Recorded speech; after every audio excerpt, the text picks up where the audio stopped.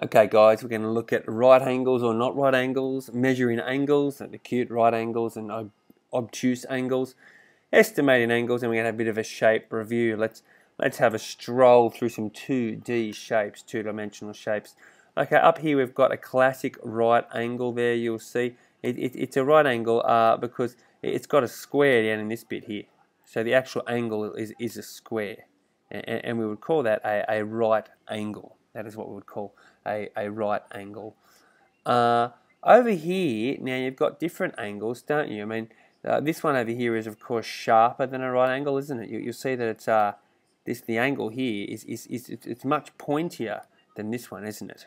Okay, so because that's a sharper angle, we actually call it an acute angle. We call it an acute angle. I'll write those down for you in a moment. So you've got your right angle here, it's like just a square angle. And you've got your acute angle because it's smaller than a right angle, it's sharper.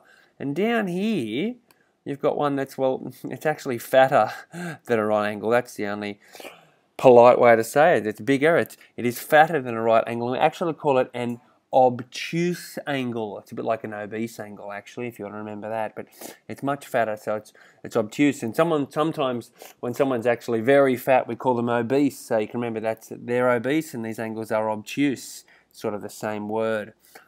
This angle here, this is an interesting one, and I'm just going to have a close look at this one with you. At first glance, it seems like that's just another obtuse angle, but really what's happened here is the angle's gone all the way around there. So what we're actually looking at here is this angle here, okay? And those angles that go all the way around actually past 180 degrees, we call them reflex angles. We call them reflex. Let's just label those now. Okay, so they're Okay, so they're labeled there for you. You've got your right angle, you've got your acute angle, you've got your obtuse angle, it's fatter than a right angle, and your reflex angle has gone all the way around. And I actually realised we've missed out an angle, so I better just pop that one in there for you. Let's have a look at this type of angle. There you go. Okay, and this angle, of course, is just a straight angle. It's just a straight angle. And just so you're not tricked, what has happened is this was maybe a right angle, and it's gone all the way around to a straight angle. And I wonder if you're clever enough just to know how big a straight angle is in degrees. We don't call it 90 degrees. It's actually two right angles, isn't it? It's 180 degrees. Okay, that's called a straight angle. And in fact, because we're talking about degrees, we better go and label the other ones as well. Let's go back and have a look at those. Okay, and here you go. I've just written this down for us. So when we look at our protractor, this will all make sense. A right angle is 90 degrees. That's how we measure angles in degrees. So the square angles here, they're 90 degrees. If it's bigger than 180 degrees, right, but not quite 360 degrees, we call it a 180 degree. Well, we call it a reflex angle. If it's less than 90 degrees, we call it an acute angle, and of course if it's an obtuse, it's more than 90 degrees, but not quite a straight angle, which is over here, isn't it? And there's our straight angle, which is perfectly 180 degrees. And if you're thinking, what do all these degrees mean, Mr. Burns? You've totally lost me. Well, let's have a look what they do mean with our old friend, the protractor. And here's a protractor, and let's just have a look here. I'll just move it into position. You see this little target down the middle, that's got to go right in the heart of the angle, so I'll pop that there. There you go, and it's got to be flat. This line down here has got to sit on the bottom line of the angle. So this line here has got to sit here on the angle, and this target here has got to go right there, right on the angle. So let's move it, and you should be able to see that, yes, okay, it's all lined up nicely.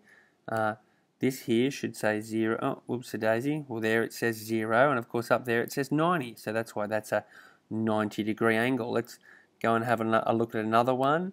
Oh, whoops a daisy. Let's go and have a look at this one. I'll just move it for us. Oh, there you go, the little target down there. Line up the target. You've got to line up the target right with the angle, and you've got to put this bottom line of the protractor right on the angle as well. Line it up just neatly there. Good, there it is. So that's 0 all the way over to That's 110 degrees. You should be able to see that. Let's measure this acute angle over here, just for some fun. Let's go over there. Okay, I have to move it so it's line her up nicely, because remember this bottom line's got to go on the angle. So is that good enough? Oh, it's not good enough, is it?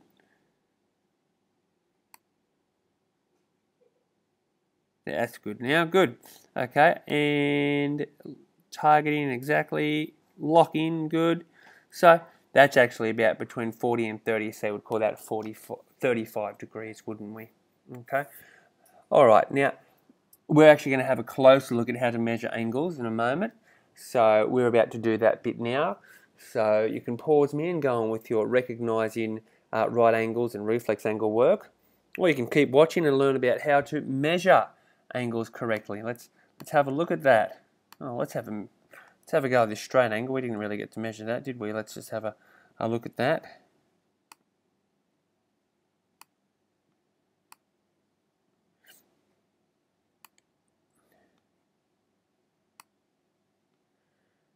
Okay. And you can see, of course, it actually goes straight from 0 all the way around to 180 there, and that's why it's a 180 degree angle. Okay, see, 0, 180, goes all the way around. Okay, well, let's have a look at how we'd measure angles perfectly. Let's have a little go. We've got our angle there. Remember, just like I said, you've got to get the heart of the compass right here, the target, right onto the angle. There it is, and you put it on there, off we go, and click. You start at the 0, there's a 0 there, and you count up. Don't start at the 180, start at the 0, and you count up. 0, 10, 20, well, it's a 90 degree angle. Okay, that's a 90 degree angle. It's a right angle. Let's measure this one. Get the old protractor back. Okay, let's target it, put it right there.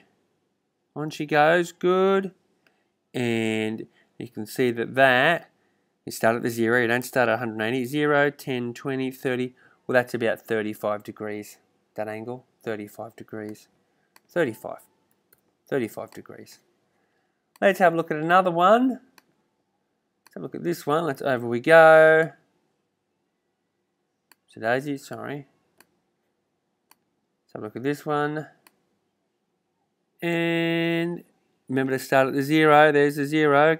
Up we go. 10, 20, 30, 40, 50. Right, that's about 62, isn't it? 62 degrees. Okay, 62 degrees. I like this one. Let's have a go at this one because it's a reflex angle. Goes all the way around. We're not measuring this, we're measuring that. And I'm not sure our standard compass will actually do it for us, which is causing drama for Mr. Burns. Let's have a look here. Well, of course, we've got to put the target right on the heart of the angle. So there it is. Okay. And we start at the 0, so we go all the way around, all the way around, good. We get to 180. Uh-oh. We've got to fill this gap here. Now, I don't actually have the right tools to do that on this computer. Right, but we know it's more than 180 because, look, it goes all the way down here, doesn't it? Maybe we can be clever and just turn it a little bit more and add up the difference. Let's have a go at that. Let's go. Well, that's been useful. Good. So we can do that. So the distance there between the 180 and the straight line was 40, isn't it? Because 180 goes to 40. So it's 180 plus 40, because the extra distance was 40 degrees. 180, take away 140 is 40. So that would be 180 plus 40. So we could say that angle size is 220 degrees. Okay? If it goes all the way around, it's 360 degrees. Okay, that's probably enough of that. All right, you can pause me if you like there and answer the measuring angles question, or you might want to keep watching and learn about estimating angles. Okay, let's do some estimations. I hope you can look at this and go, gee, it's a lot like a square. Well, let's just call that a right angle. Thanks very much. That's a right angle. What about this shape, this angle? Well, it's much sharper than a right angle, isn't it? Well, if it's sharper than a right angle, smaller, we call it an acute angle. What about this angle? Again, is it bigger than a right angle or smaller than? If it's smaller than, we call it an acute angle. It means it's less than 90 degrees, less than 90 degrees. Okay? What about this angle? Well, again, gee, Mr. Burns did too many. That, again, is another acute angle. It's less than 90 degrees, isn't it? How boring, Mr. Burns. Let's fix up one of these angles. Let's get rid of that. That's boring. Let's make it an angle like this. Aha! Is that smaller than 90 degrees? No, it's bigger. It's much fatter than 90 degrees. So we call it an obtuse angle. Right. This one, wow, this one goes all the way from here to all the way around. Well, if it goes all the way around, so it's more than a straight angle, what do we call it? We call it a reflex angle. Okay, that's enough of estimating angles. That might help you out. Let's move on to the next topic, and you can pause me and go ahead and do your other work, or you can listen to find out about shape review. And guys, I'm only going to briefly go through this because I think you're pretty clever. I think you recognise that this 5-sided shape is a pentagon. Okay, 5 sides, pentagon. It's a regular pentagon because all the sides and angles are even. This 6-sided shape here is a hexagon. And again, it's a regular hexagon because all the sides and angles are even. Triangle, square. Come on, guys, I think you've probably got that. This is an interesting shape, and I got this from www.mathsisfun. A parallelogram, which is a 4-sided flat shape with straight sides where opposite sides are parallel. Opposite sides are equal in length and opposite angles are equal. So this angle equals that angle equals that angle. That side is the same length as that side is the same length as that side. Guys, squares and rectangles are like this, but so are these wonky looking shapes. Okay? They're all parallelograms. These wonky shapes, squares and rectangles. Let's have a look at a rhombus, which is sort of the next level here. A rhombus is a 4-sided flat shape with straight sides where all sides have equal length. All sides have equal length. It's different to a parallelogram. Also, opposite sides are parallel and opposite angles are equal. It is a type of parallelogram, but parallelograms can be sides of different lengths. But rhombuses can't have sides of different lengths. They've got to have all the same. Okay, a square is a type of rhombus. Okay, guys, I've set you up nicely for all those activities that you should have. I hope this has been of use to you. Thank you for listening.